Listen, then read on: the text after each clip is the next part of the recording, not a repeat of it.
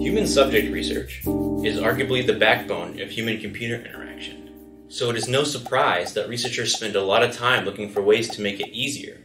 And among these methodologies, remote studies have been especially transformative.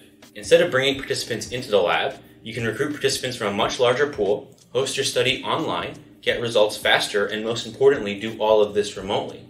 Very useful if you find yourself in the global pandemic.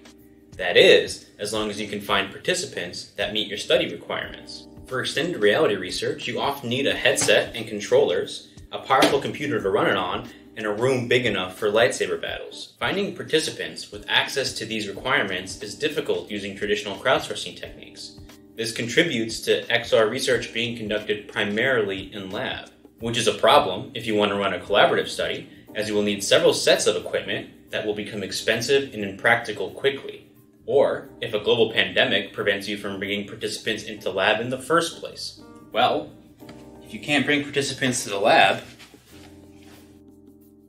bring the lab to your participants. And with the help of social VR platforms, that's exactly what we did. Social VR platforms are distributed synchronous virtual environments where VR communities can chat, play, and create together. Most importantly for us, they also often support some level of user-generated content in the form of custom virtual environments and avatars. So the concept is simple.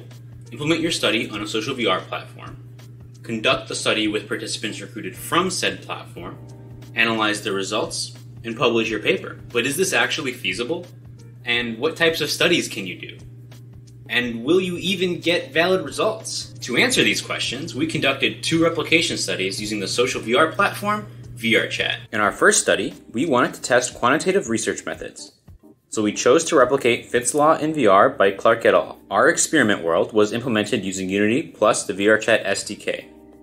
Participants were invited into our world and asked to switch to a standardized avatar. Participants were then instructed to complete a series of selection tasks with targets changing in size and position within the interaction space. There is no way to connect to external servers from VRChat, so to save the results, we displayed the information on a wall, took several screenshots, and used OCR to extract the data from the images. Our results support the findings of the original work, Fitts law still fits, and we even found evidence that supports the claim that user experience and better depth views would lead to faster selection times. In our second study, we want to test qualitative research methods as well as the potential for social VR to make collaborative studies easier. We decided that collaborative coupling on tabletop displays from Tang et al. Would be interesting.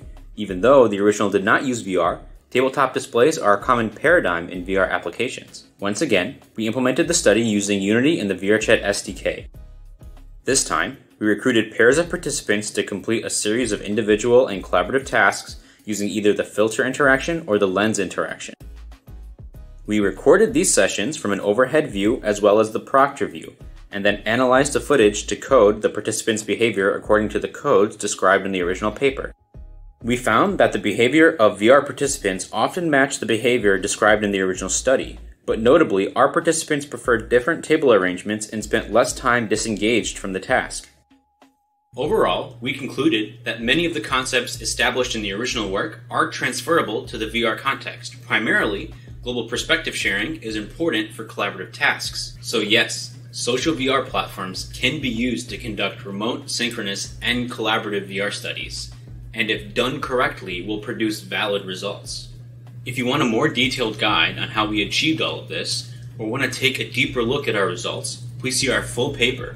You can also find all of our supplemental material on OSF. There is still a lot of work to be done towards establishing remote XR research methods, and it is going to take a community effort to achieve this.